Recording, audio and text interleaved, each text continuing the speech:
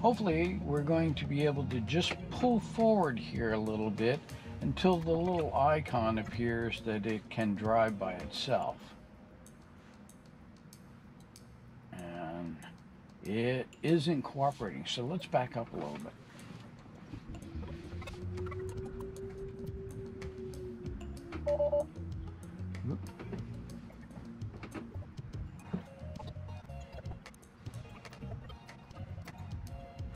Okay, it has the full self-driving symbol there. We're going to put it in there and we're going to see if it goes.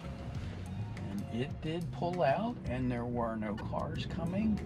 And okay.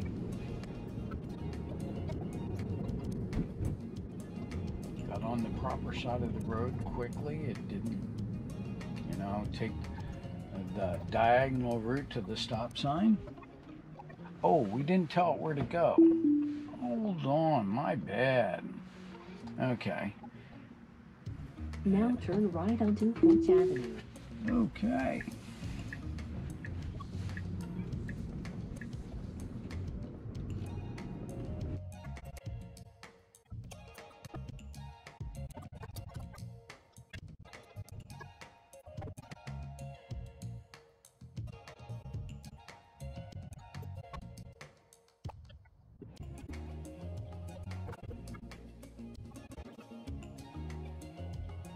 Turn right onto Zion Road.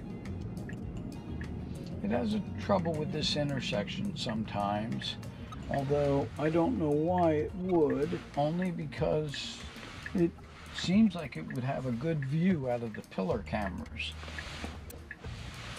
But you can see it's taking its good old time and going slow. If I were behind this car, I wouldn't be happy, and I think there was something wrong with them or shouldn't be driving.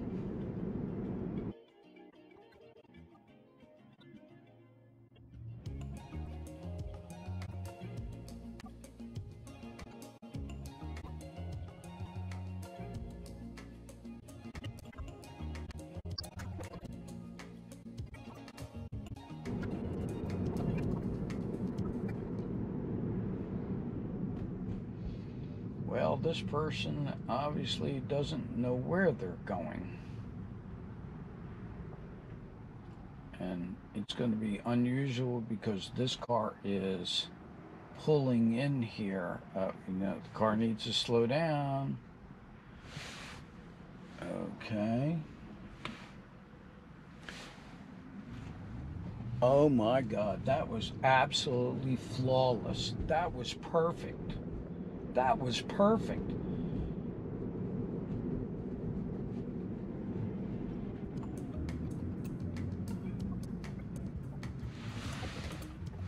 This is another intersection that's very difficult. There are people coming from the left and it's a delayed green, so all of a sudden they show up. And I personally cannot see past this hedge here, but yet the car manages and has never pulled out in front of anyone. It has been slow where I've annoyed people behind me, but it has never pulled out in front of anyone.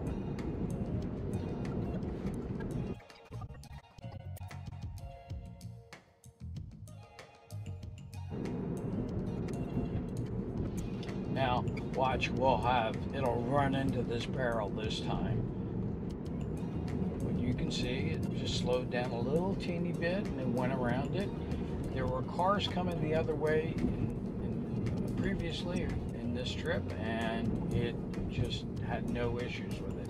Here, there's a little bit of phantom braking because of that yellow light, which is annoying, but I understand they are working on it. It used to almost want to stop every time, and it would go stop, start, stop, start, stop, start because of that yellow light.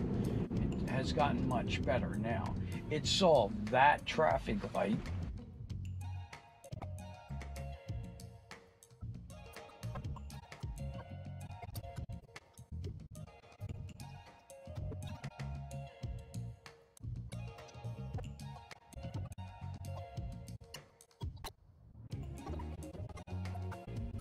And thought, stop sign, and just stopped here, and it has done that in the past. Yeah, not good. I'll report that.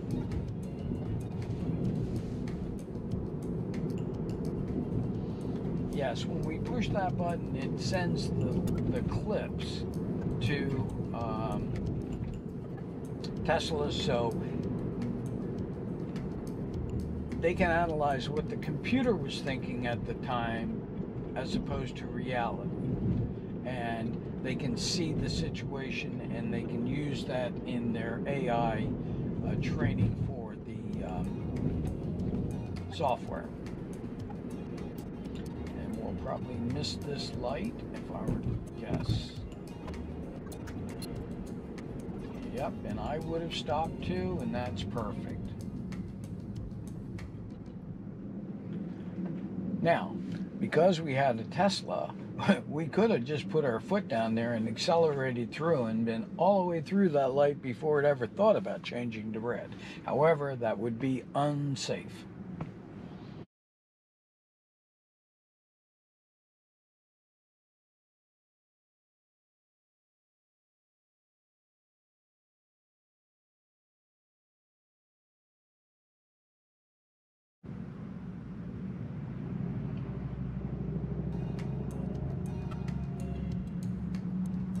Wow, did you see that situation up there? I wish that we had come into that just to see how it would have handled that rider on the bicycle. Well, we're going to get to see when we go past him whether it gives him a wide berth or not. And I sure hope it does. Now, yeah, look at that. It went around that bicycle. It's perfect. Perfect.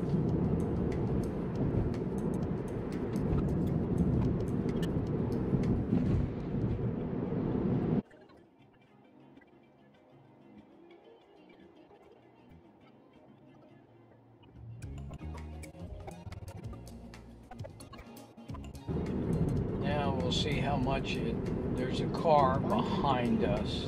Not really close, but close enough that if we slow down way too much, it's going to be an issue. And now I don't know whether I would turn in front of this car. Probably not. And we'll see what it does.